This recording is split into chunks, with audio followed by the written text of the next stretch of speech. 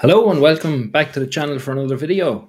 So in this one I'm going to show you how to stabilize a video with GyroFlow, at least show you the way I do it, quick and simple way. It's not too complicated. Hope you enjoy it. If you like the video, please click like, and if you like my channel, please subscribe to it. Thank you very much. We appreciate that.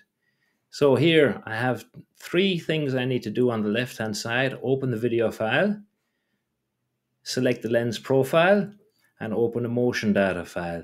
Now I have my motion data files in the same folder as the video file, so it will find it automatically. Okay, I'm going to click here, open file, and pick a video and open it. There we go. So now you can see it's automatically found the motion data file.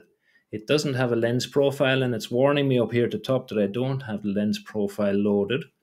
I can see that I did this in 1080p at 60 frames. So let me go here.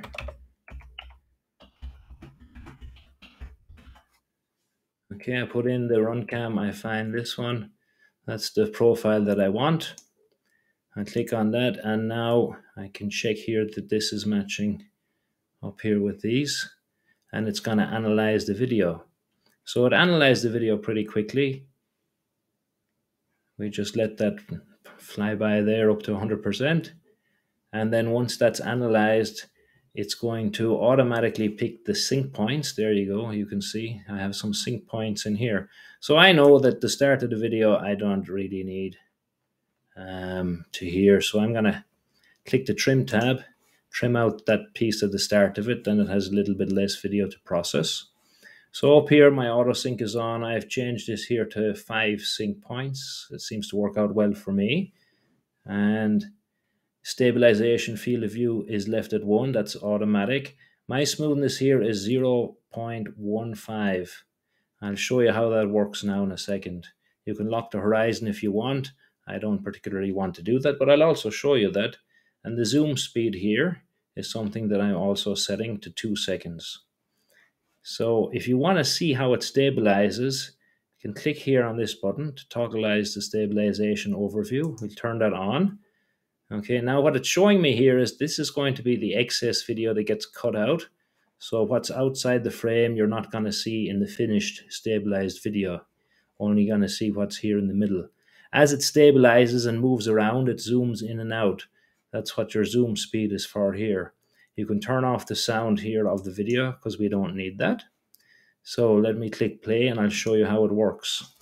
Okay, here's my video. There's my plane about to take off. And you'll see it zooms in a little bit now because it needs to be able to get rid of the shaking here. So I can change this zoom, and you'll see that now.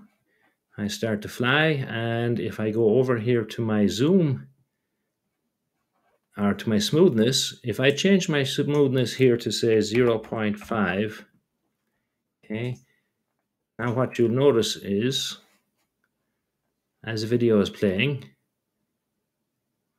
you see I have now quite a bigger border here to play with. So I'm losing more of the video, but it's making it a little bit smoother.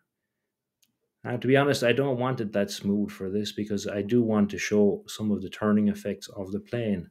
So I'm going to bring my smoothness back down. Before I do that, I'll show you the zoom speed. So for example, if I set the zoom speed to 10 seconds, you'll see it zooms in and out quite slowly. If I change my zoom speed here to, say, 0.1 of a second, okay, now you see it's zooming in and out very quickly. So for the flying video, I don't want it to zoom in and out that quickly. It's going to make the plane look like it's jumping forward and back in the air. So what I prefer to use here for my settings, but you can play with this and change it as to how you like. I'm just going to put in 2 seconds there. And that gives me a nice kind of a bit of smoothness, but it still keeps my motion going pretty well.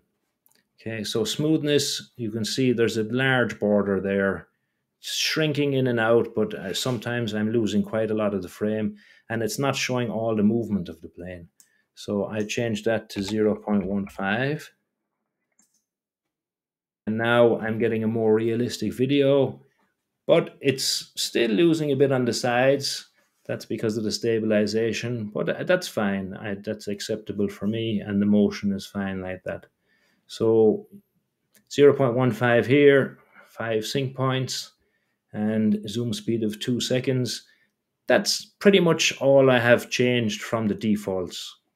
Now what you could do, of course, is you could lock the horizon if you wanted to. You see now if I lock the horizon, my finished video is moving around, but the plane is not actually even turning, you see. It's, well, the plane is turning, but the horizon is not turning. The horizon is staying straight the whole time. That's quite interesting and probably very useful if you're making some drone footage or something else like that. I don't want to do that, so I'm going to turn that off and go back here. These are the settings I like to use. Now all I have to do is basically export my video. It shows me here where it's going to save the file, and it's kind of affix underscore stabilize to the end of it. You could change here in advanced. You can go down to here and you can change the suffix for the end of the file if you want. There's no need to do that. I have my preview resolution set on full. Everything else is pretty much defaults. You can also change the language here of the interface to whatever you like. So that's it. Quick recap. Open file here, pick the lens profile, open your motion data file if it hasn't opened automatically, and then choose your sync points. 5 works for me. My smoothness is set to 0.15. Field of view, I leave it at 1. And then my zoom speed of 2. That's basically it. Then I just going to click on export, and it's going to render the video. So you can watch it render till the end, or if you want, you can hide that. And now where the process has gone is into the queue. So down here beside the export button is a render queue button. Can open this and I can see what's rendering. And then I can close that again. So I could leave that in the queue rendering away and work on a second video. I'm not going to do that because I found analyzing a video and rendering one at the same time puts my CPU up to 100%, and then my computer gets a bit slow. So I'm just doing one at a time. You can also change in the settings the amount that it uses, or the amount it'll render at the same time, or you can change here the device for video processing. I'm using my NVIDIA card. And that's it. Okay, so I hope you enjoyed the video, and if you like it, please give it a thumbs up and subscribe for more. If you want to see some of this finished footage, I'll be putting it in one of my next upcoming videos. Thanks for watching. Have a great day.